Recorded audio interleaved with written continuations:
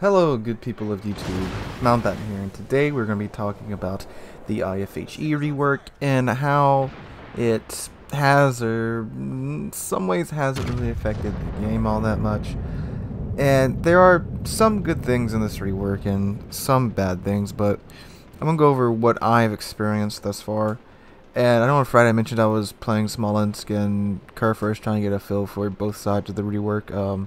Also threw Des Moines and Salem in there because I forgot that their armor got buffed, and I gotta say, after playing Des Moines and Salem, they feel a lot more comfortable now than they used to. You used to be able to just be blasted by battleships from, it felt like almost any angle, and you ate some pins from some heavy cruisers and some super cruisers that, you kind of felt a little cheated on, but it feels much better now. Those two ships for sure, those two ships came out on top for the rework. Now, the Gneisenau and Kurfürst definitely came out on top too because their secondary guns, all of them now can pin 32 millimeters of armor. And as you guys saw in Saturday's video in my GK, where I got like 90,000 damage from my secondaries in a match, that's a nice pickup there with them. Now, the Smolensk, everyone's favorite HE catapult, how's it doing in the rework? Well, I don't know, I feel like the Smolensk got a mixed bag out of it. One, it's basically forced all Smolensk captains to build into just a flamethrower build.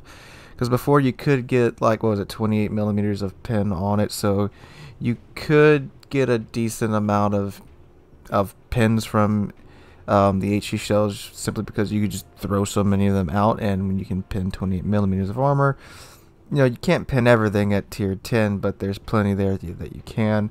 And now that that threshold's been lowered, it's, I don't think it's really affected that much. If anything, I feel like it's just made it rely on RNGesus a little bit more than before. Because I don't know about y'all, but with me, I think RNGesus just hates me.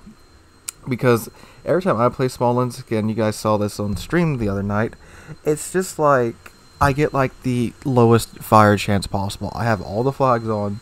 I have a 9% chance of starting a fire per shell on the Smolensk. You're throwing 16 shells every 3.5 seconds, and it's just like you'll get 200 shell hits and only 2 fires, and then the other guy right next to you will be on like his 15th fire and he's on like 200 shell hits too.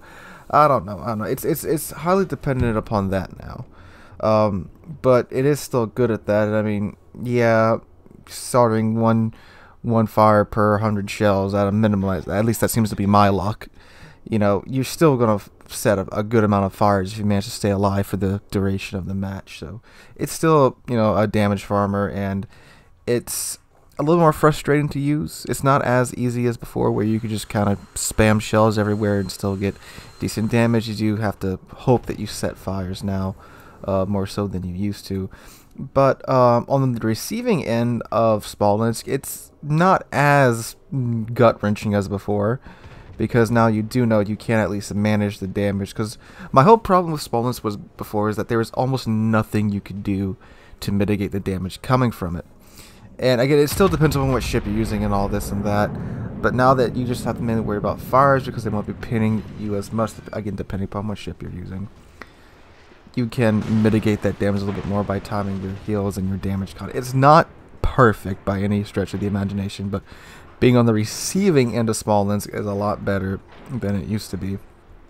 But still, if you're still surrounded by 2 or more, well, yeah, just 2 of these ships, and it'd be Smolensk, Worcester, any other HE Throwey ship, you're not going to have a good time. You guys saw on stream last night, I got absolutely melted in a Kremlin because there was a Smolensk, a Worcester, and a Harugumo in front of me, all hiding behind the same island, mind you, and I just got freaking melted. And like, I think I lasted maybe 2 minutes, and that was just because it's Kremlin and it's like the best battleship in the game to handle HE spam. So the other ships, the ships that did not come out on top so much, a lot of tier 7 ships got shafted, especially ships like the Atlanta and the Flint. They are pretty much useless now. They lost their god tier AA in the CV rework, and now they've lost the benefits of having IFHE. So those ships, they yeah, rip to them. Because even after you lost your AA, you got to your AA in the Sealord rework, Atlanta and Flint, you could still, they were still DACA machines, and now not so much. So they got hit pretty hard by that. So, I mean, I know it's an HE spamming ships, but I have a feelings for older ships in the game, and Atlanta and Flint, when you look back up on them and compare them to what we have now, they really aren't that bad compared to some of the ships that we have now. But yeah, that's they really got a raw end to this deal. So overall, how is the IFHE rework? I think that pretty much sums it up. It's some good, some bad. It's kind of a mixed bag. I mean, I feel like a couple of ships still need more tweaking. Oh, I forgot to talk about the armor change on the smallness. My bad. Before we get into the ending summarization, yeah, the armor changes on the smallness going from 30mm of side armor to 16mm of side armor. How's that affecting it now? And well, again, like I was just saying, it kind of feels like a mixed bag, because it seems like Smolensk seems to be exploding more. I played it, and there are times I was broadside onto battleships, and I thought for sure they were going to overpin me, especially with the now decreased side armor. Man, they actually just nuked the hell out of me. And the feelings mutual with me playing a battleship fighting Smolensk. They seem to be exploding more.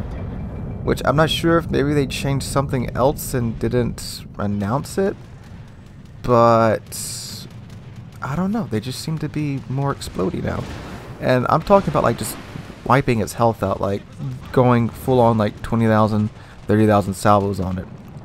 I'm not getting detonations or anything. I'm just straight up just annihilating them now. And it's not every single salvo, but compared to before where it was just overpin, bounce, overpin, bounce, it feels like more straight on pins now. And again, I don't know if I'm just getting lucky with my shell hits now all of a sudden, or if something actually changed. That like maybe they tweaked some of the some other armor values that they didn't tell us about, or something with the Citadel. I don't know. But they do seem to be more squishy now. They seem to be exploding more. But on the flip side too, I've heard that like even heavy cruisers are overpinning them now. I haven't experienced that, and I've played, as you guys saw last on Saturday's video, played Stalingrad, blasted one from like 6-7 kilometers away, and absolutely destroyed it. Yeah, I got a couple of overpins, but I mean, I still Citadel'd the thing. So again, I'm not sure if it's just my luck it's changed all of a sudden, or if they've tweaked something else, or it really is just for some reason because they decreased the armor from 16mm. Maybe it's, I don't know, it's arming on the 16mm and then exploding on the Citadel for some reason. I don't know. But they just seem to be a bit more squishy than before and more explodey. Now, playing the Smolensk, I mean, it's pretty much that experience too. Eating more pins from battleships, but again, I don't know if I'm just getting unlucky now in Smolensk or what, but it seems to be a common thing between, I play like, I think like 10 or 12 Smolensk games. Just getting a feel for it, and then about 7 games in GK, a couple in Yami, and then 4 or 5 games in Des Moines and Salem, and of course Smolensk is still everywhere right now. I think it's actually I've run into more Smolensk now now than before the IFHE changes, because there's like freaking 6 a game now all of a sudden, and again across the board, playing Des Moines, playing Stalingrad, playing Yami, playing Kurfürst, it seems to be more explodey. Again, don't know if that's just my RNG picking it up for all those times I got screwed over trying to shoot at Smolensk, or what, but that seems to be the case now. But again, have heard that some heavy cruisers are overpinning it. Haven't really had that experience for myself, but yeah. So anyway, all in all, the IFHE rework. It does seem to be a mixed bag, because at higher tier, not that much has really changed at tier 10 and tier 9 from what I've been seeing. Battleships seem to be willing to push a little bit more now, and I mostly play on the weekends, so I've gone from having games where nobody wants to push, where it seems like more people are willing to push, but it's not like everyone's just going for it now. It just seems maybe 1 or 2 people are willing to push per game than it used to be, because for the past like month, well, more than a month, like 2 or 3 months, people have been extremely passive. So I'm not sure if people think that it's making a bigger impact than it actually is, or what at higher tier, but it seems to be somewhat positive at high tier. Now at tier 7, I don't play there a lot, but from reading what a lot of you mid-tier guys are posting in Discord and just perusing through YouTube and the forums, tier 7 really seems to have gotten hit pretty hard, and you know, those guys are already getting up to tier 9. I know a lot of those cruiser players and destroyer players really depend upon IFHE to kind of, you know, give them a fighting chance when you get up to tier 9, but they really seem to be hit hard, like with the Atlanta and the Flint. Lower tier, I don't know. I don't play below tier like 6 often. I don't know what's going on there, but I'm assuming it's probably more of what we've seen at tier 7. But tier 7 really got shafted with this from what I've seen and heard. And again, it still needs some work, but overall, it's, I'd say, generally a positive change right now. And again, they'll probably come in and tweak a couple of things, like always with these big changes, like we saw with the CV rework. So we'll see where that goes. Alright guys, if you enjoyed the video, please drop a like, leave a comment, and subscribe. We're on our way to 10,000 subscribers. I'm getting very close to our halfway point of 9,000 subs. I cannot thank you guys enough for that. Hope you're having a wonderful Monday, and hope to catch all of you guys in the next one.